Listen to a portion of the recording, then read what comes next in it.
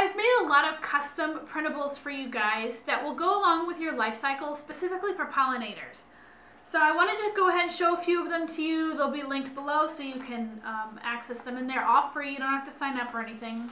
First, I've got these little flashcards that are perfect for identification guides for kids that are going outside and looking for butterflies and pupa, larvae, honeybees, anything that they're looking for outside. These are perfect to laminate. They can kind of stick them in their pocket or just carry them with them as they go. So those are the little flashcards.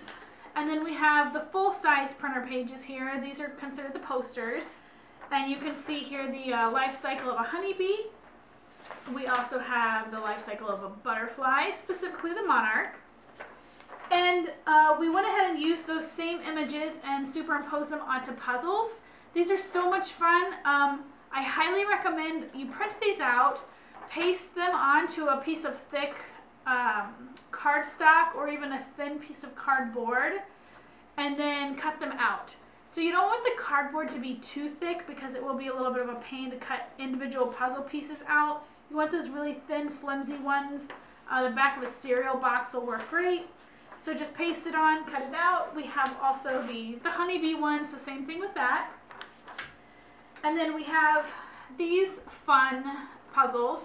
These are perfect for quiet time activities, for center activities. Just print them out, laminate them if you want. Same thing, you can put them on cardboard or cardstock. And then you've got the bee life cycle here and the butterfly life cycle. And then the kids can put them in the right order for each of the individual life cycles. Also, we've got just a fun color puzzle. They're black and white. And then you can color them, color pencils, crayons, markers. Got the bee, and we've got a flower.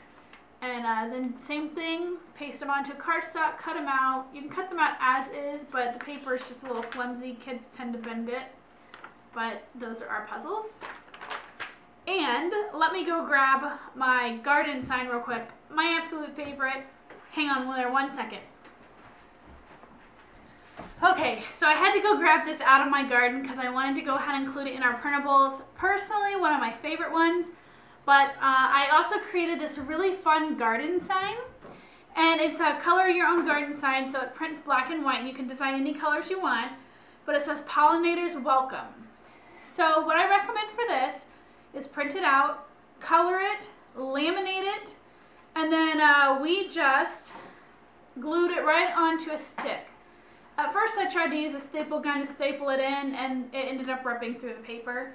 So I definitely recommend just using some glue, glue it on, let it sit for a while, and go ahead and put it up in your garden. There you go.